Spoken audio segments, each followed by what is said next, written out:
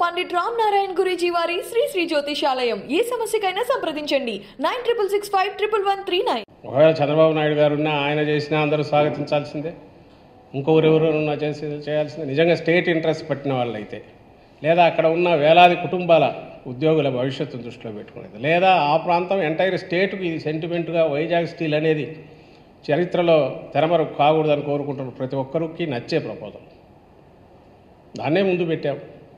మరి ఈరోజు జరుగుతున్నది ఏంది? విచిత్రంగా ఉంది నాకు అర్థం కావట్లేదు. ఈరోజు జరుగుతున్నది వాళ్ళు ఎక్స్ప్రెషన్ ఆఫ్ ఇంట్రెస్ట్ ఏదో పిలిచినారు, దాంట్లో ఏముందో కూడా ఎవరు చూడలా. ఇప్పుడు నిన్న ఈ స్టోరీ వచ్చాక చూసాం, నిన్న స్టోరీ వచ్చాక నేను కూడా తెప్పించి చూసాం. బహుశా మీ దృష్టికి ఇప్పుడే వచ్చి ఉంటుంది, మీడియా వాళ్ళ దృష్టికి కూడా. చిత్రంగా అక్కడ ప్రపోజల్ కానీ ఇంకొకటి కానీ ఎంటైర్లీ డిఫరెంట్ దీని మీద ఉంది. ఇది ఓన్లీ టెక్నికల్ పార్ట్, నేను పొలిటికల్గా మాట్లాడతాను. వీళ్ళు చూస్తున్నది potential partner May participate by way of supplying one or more key raw materials like coking coal, BF coke, iron ore, etc. and in turn take steel products as per mutually agreed terms and conditions. ఇది notice inviting expression of interest EOI. దీంట్లో participate చేయడానికంటూ వీళ్ళు 23 మార్చి 27వ తేదీన ఇచ్చిన expression of interest ప్రకటన ఈ వైజాగ్ స్టీల్కి సంబంధించి. ఇందులో వాళ్ళ ఇంట్రెస్ట్ ఎవరితో ఉంది, ఏ మేరకు పరిమితమైంది అంటే పొటెన్షియల్ పార్ట్నర్ను ఐరన్ ఓర్ కానీ లేదా మెయిన్ రా మెటీరియల్స్ వీటికి సంబంధించి ఇచ్చే వాళ్ళు ఎవరైనా సప్లయర్స్ ఉంటే బహుశా బార్టర్ సిస్టమ్ లాగా in turn what they need to take steel products తీసుకొని వెళ్ళాలి, మార్కెట్ చేసుకోవాలి.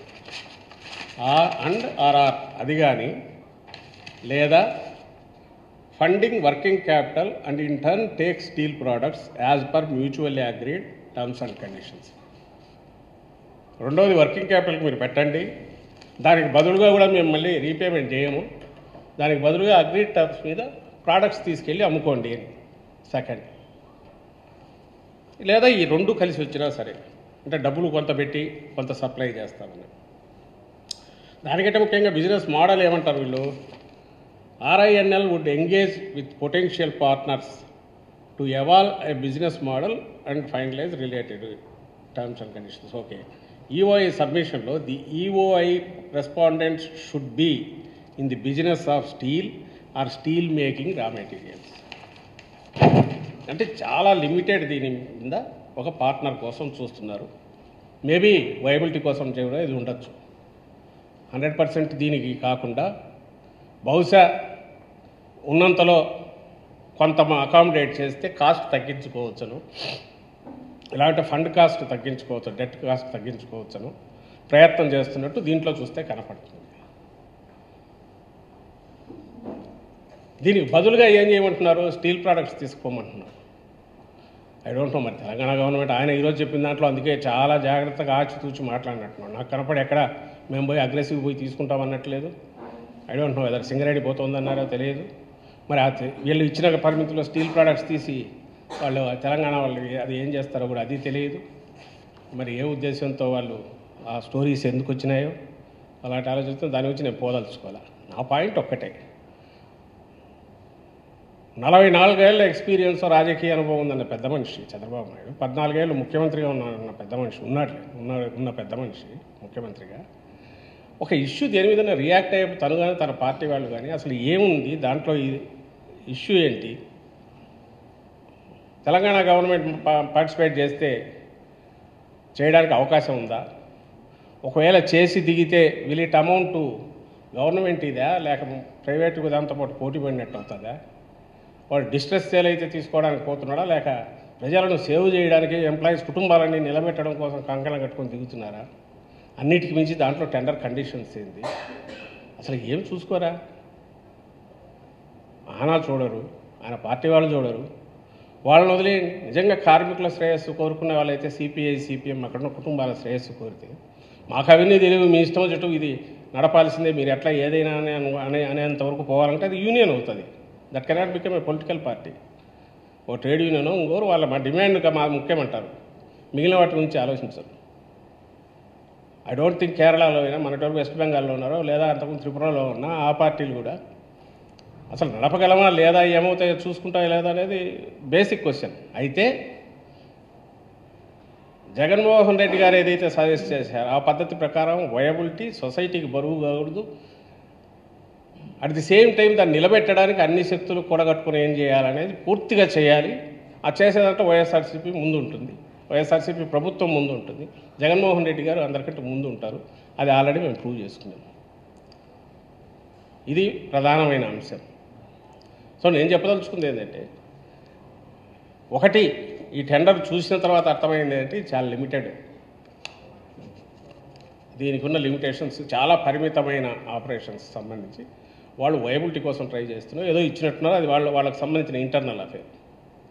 దానికి సంబంధించి నిన్న వచ్చింది ఒక కథనం. ఇమ్మీడియట్ ఈరోజు ఆ ఈనాడులో బ్యానర్ చూస్తే గుండెలు పగులుతాయి ఎవరికైనా. ఉక్కు సంకల్పం ఏమైందని రామోజీరావు గారు ఆయన పడుకొని మధ్య ఫోటోలు కనపడినట్టున్నారు సిఐడి వాళ్ళు పోతే. అంటే ఇప్పుడు ఇంకా అన్నట్టు చాలా ఓల్డ్ ఏజ్ అంతా కనిపిస్తుంది.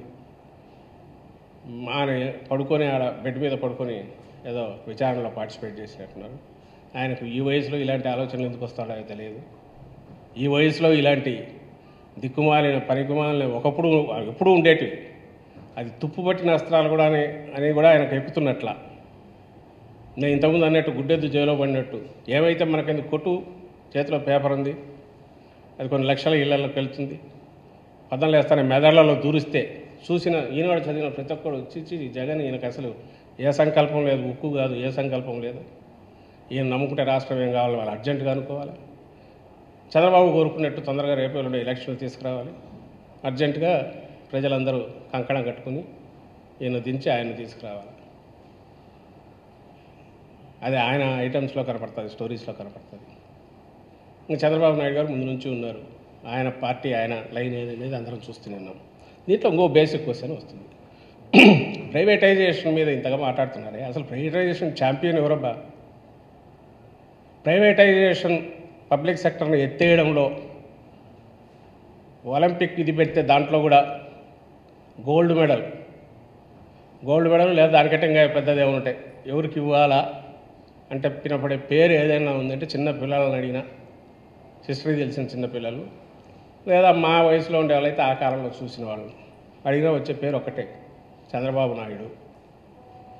అసలు పని కట్టుకొని దానికోసం ఏంటి ఏదో పేరు ఒకటి పెట్టినాడు, ఏదో సెక్రటేరియట్ అని, ఇంప్లిమెంటేషన్ సెక్రటేరియటా, మీకు తెలిసింటుందా, implementation secretariat commitment to better tomorrow అని అప్పట్లో 1999-2004 మధ్య ఆయన పెట్టుకున్న దాని పేరు. ఇది ఆయన బుక్కే, ఆయన హయాంలో అప్పుడు తయారు చేసిన ఒక ఆయన మనసులో మాట ఎట్లో ఇది కూడా ఇలాంటిది, ఆయన మనసుకు అర్థం పట్టేది. చంద్రబాబు నాయుడు గారికి వ్యక్తికే కాదు మనసు కూడా. Privatisation A success story in Andhra Pradesh, ఇది ఆయన తీసుకొచ్చిన గ్రంథం. లేదా గవర్నమెంట్ ఆఫ్ ఆంధ్రప్రదేశ్, పాపం ఆయన వ్యక్తిగా కదలే, ఆయన గవర్నమెంట్గా వేసింది. అంటే గవర్నమెంట్ పాలసీ, ఆయన ముఖ్యమంత్రి అయితే ఏం చేస్తాడనేది చెప్తున్నాడు ఇక్కడ.